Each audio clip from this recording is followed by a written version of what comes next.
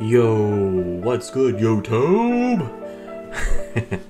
Welcome back to another chill Marvel Snap video, and today we have the new balance update for Zabu and Silver Surfer in Marvel Snap. And I want to talk about a couple things that occurred in this article here where the developers give their reasonings as to why they nerfed Zabu and Silver Surfer.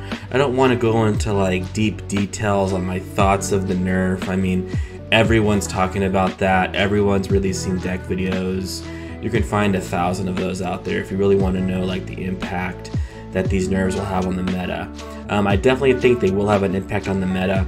I think it's a good time to play Marvel Snap now because you're going to see a lot of deck diversity. You're not going to be seeing the same types of decks over and over again. But you know, will these cards still be good? I'm sure many people will try and make them work. The bottom line is, if these cards, let's say, were performing at like 60% as good as some other top deck, and they nerf these cards, I mean, that's going to have some noticeable percent decrease on the effectiveness of these cards winning games. I mean, just a matter of fact, right? So there's just no real possible way at all that these cards can remain absolutely busted in the top of the meta. They might still be good cards. I'm not denying that. I think they could still be good cards. But that they'll just be like this busted card still, I think that's impossible for both Zabu and Silver Surfer. But there's a couple other things in here that I want to mention that the developers talked about in here that really kind of, you know, bother me a little bit and point out a couple flaws in the Marvel Snap developers balancing issues. And one of those things here, you can see the changes here. Zabu went from a 3-2 to a 2-2, and he only buffs by 1 now. And then Silver Surfer went from a 3-0 to a 3-2, and he buffs by 2 now instead of 3.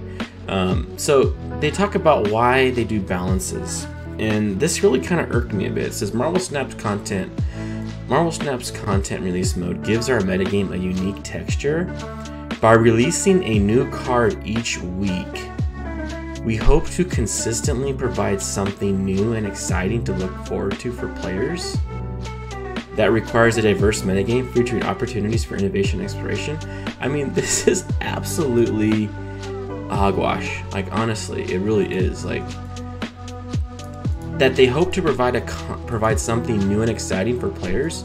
No players, 5% of the community are playing with these. I mean, this is weird. They really are under the impression that they release a new card every week for their community. I mean, that's absolutely hogwash. No one gets the new cards. Nobody. You never see them. I think I've seen Shauna, or whatever, the Kazar, you know, card that plays along Kazar, the new one time. And I've played like well over 1,000 games, and I've seen it one time in a game. One time. I've seen that Shadow King one single time. One time. I've never seen it again. Out of 1,000 games, I've seen it one time. These cards are not being played by anybody. No one has these cards. So there's no constant unique texture. Like, that's absolutely not true. The only thing that's maybe adding texture is the season pass, right? So you don't get a diverse metagame. This is so bizarre. How could they possibly think this? I mean, everybody who plays this game is playing primarily pool 3 cards almost exclusively. You don't see rarely ever any Series 5 cards. So I don't know how they could possibly be saying this is a diverse meta. Like, who is this game really for? I feel like this game is largely, in a lot of ways, for the whales. It's a really brilliant game. I'm hooked on it. I love it. But I don't have near all the cards to partake in this diverse metagame, right? And so this really bothers me that they talk like this is just a matter of fact aspect of the game, when it absolutely is not. They release a new card each week into Series 5, which no one gets, right? And so then they talk about why they balance these cards, and then they talk about this card changes, you know, and like season pass cards. It wasn't weakening these 2 season pass cards wasn't a light decision. It's paramount that we protect our gameplay. but our team also takes seriously that players trust us to be responsible stewards of that content. So these changes aren't meant to delete Zabu or Silver Surfer, just give other cards more room. Yeah, well, the problem is these cards people buy with money, right? And this is what Second Dinner's talking to. We don't want you to spend your money and then delete these cards. Like, that's not being fair to you. They're not being good stewards of the content. I agree with that. But what the problem is people who aren't spending lots of money on this game are waiting for Zabu to rotate into Pool 3, right? These cards go into Series 5 the month after they're released, and then slowly over the months, they fall into Pool 3. So by the time someone who's not spending tons of money in this game gets access to Zabu, they don't get to experience Zabu, right? Like, everyone who is a whale, or everyone who's willing to spend most people who aren't only buying the season pass are not whales. Like, I kind of fall into that category. I do buy the season pass, and I do like to throw a few dollars at the developers because they're providing so much entertainment for me, and I want to tip them for that. But you know, the whales, they also have the great cards that go good with Zabu. Like, for instance, Darkhawk. Darkhawk is an absolutely busted card, and it's absolutely more busted when you have Zabu, because he's a 4 cost, so he goes down to 2. Now he's going to go down to 3. But none of us have this card. So, or nearly none of us. I mean, the smallest percentage of the community have this card. And so really the only people that got to enjoy Zabu at its peak were the whales. Like, all the rest of us, we got to play with Zabu if we bought it, you know, in January. But only the whales got to really enjoy it when it was most enjoyable, when it was at its peak enjoyment level. And all the rest of us don't. And especially those who didn't buy the season pass, they're being patient. And they're waiting until these cards hit Pool 3, and they never, ever get to experience what Zabu and Silver Surfer were like when they were the way they were originally designed to be. And I think that's a total and utter shame. So it's more than just trusting people who spend the money. It's also giving people in the community a chance to experience all these cards the way that they were designed to be experienced. And I know that doesn't mean cards don't change, but these are pretty major changes. They're not going to play anything like they were in the past. Silver Surfer might. But Zabu is very much a different card. It's not going to be at all similar to what it used to be, right? Even in the way that it plays, right? And so that's just a shame, I think. You know, and so the bottom line is, for me, people spend money. They get to take advantage of all the wonderful aspects Marvel Snap has to offer. And then these cards get nerfed. It's probably going to happen with Darkhawk.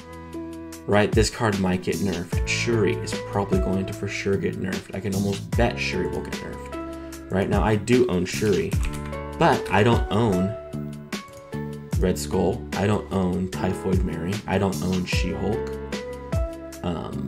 So I have really no way to use this. And so by the time I do have those cards, she'll probably be nerfed too. Right, and I wanted to point to this poll here. If you look here on YouTube, there's a poll that MTSZ Bootman, he's a Marvel Snap content creator. He put out this poll where he says, do you have Bast or Valkyrie yet? This poll is asking if we have Bast or Valkyrie yet. And those are Series 4 cards now. They got dropped to Series 4. And look at 11% have Bast, 11% have Valkyrie. Only 6% of his community have both. 72% of his community have neither.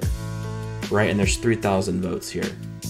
That's a pretty good amount of votes, and you see almost none of his audience has these cards. So who is he making content for? Right? Like, who is the content he's making for? If he wants to make a video with Valkyrie and Bast, okay, you can watch it for entertainment, but it's not for you. Right? It's for 6% of his community. 6 out of 100 people get to enjoy it and actually enjoy the cards and use them. I mean, this is a major problem that Second Dinner has with their balancing issues. They only relaunch basically one card in the season pass. And if they change that card at all, that's in a sense very close to highway robbery, man, because your people are buying the card for what you printed it at, and then you nerf it. and then you only have really one card you get in that season pass. Where other games, when an expansion comes out or a new pass comes out, there's multiple cards to earn on that pass. So if you nerf or change one, it doesn't feel so damning because there's a lot of other cards that you got for that season pass. The season pass got you a lot of different cards.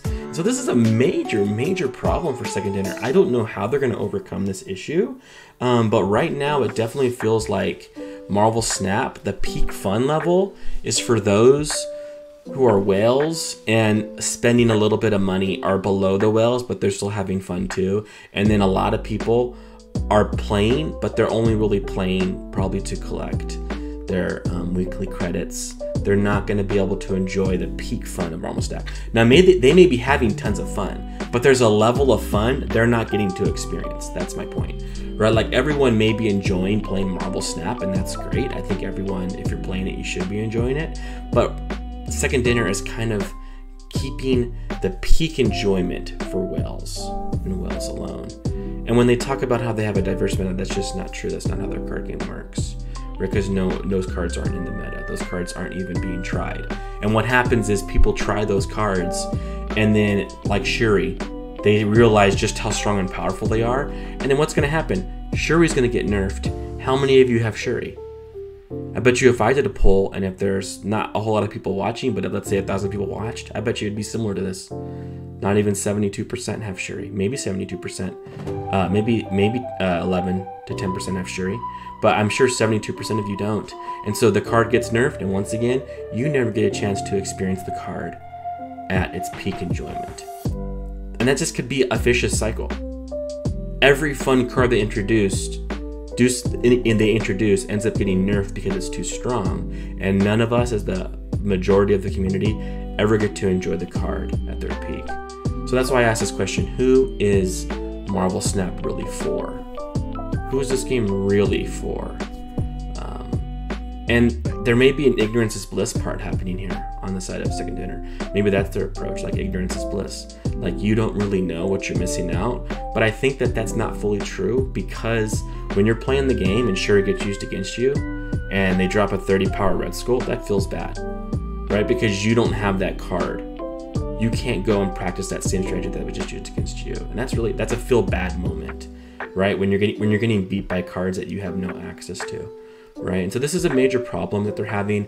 I think this nerf sheds a little bit more light on it, because this is a card that a lot of people have, and now a lot of people won't get to experience, and they only got to experience it for a few weeks. What if you bought the season pass like week 2 or week 4, and you got to experience Zabu for one singular week? Right? I mean, it's just a serious problem they have. So while Marvel Snap's a wonderful game, they have this issue, this balancing issue, that I think they're going to have to address at some point in time. So those are essentially my thoughts. Let me know what you guys think below. Do you agree, disagree? Share whatever you feel down below. I always like to hear feedback. If you enjoyed the video, please toss it a thumbs up. If you enjoyed the content, toss me a sub. It's free. You can always change your mind at a different day. So with that being said, I hope you guys have a great day, and I'll talk to you later. Deuces.